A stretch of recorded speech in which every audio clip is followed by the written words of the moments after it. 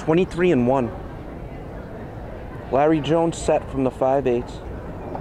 Rosie's on the inside, left-handed whip. They're both under pressure. Both under pressure here. A minute flat. We're here at Churchill Downs. It's Derby week. Everybody's looking at the past performances of the horses that are going in the Derby. But it's not just the races that are important, it's the workouts, the morning exercise these horses have. I'm here with Mike Vesey, a clocker. He's been watching all of the horses preparing for the Derby. Mike, what are you looking for out there? I just really like to see a horse get over the surface well. You know, if they're asked for pressure, they finish up nicely and gallop out nicely on their own. But I typically like to see horses doing it willingly on their own.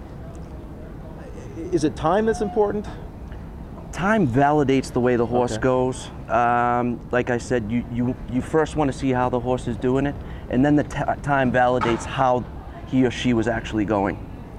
What don't you like in a workout? What's something you see that you don't like about a horse? Well, naturally you don't want to see a horse washed out, lugging out, just swishing his tail, not comfortable.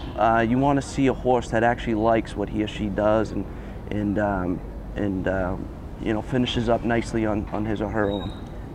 Something we've been hearing a lot about is the gallop out.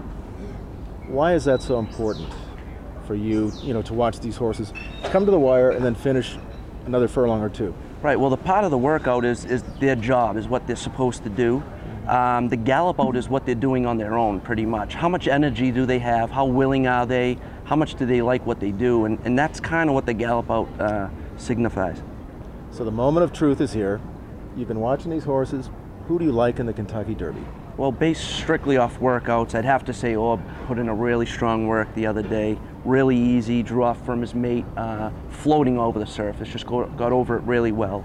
But Revolutionary's done real well as well. He gets over the surface nicely, he gallops out well, and Calvin was on him twice up along that rail, so he'd probably get him used to that rail for Derby time.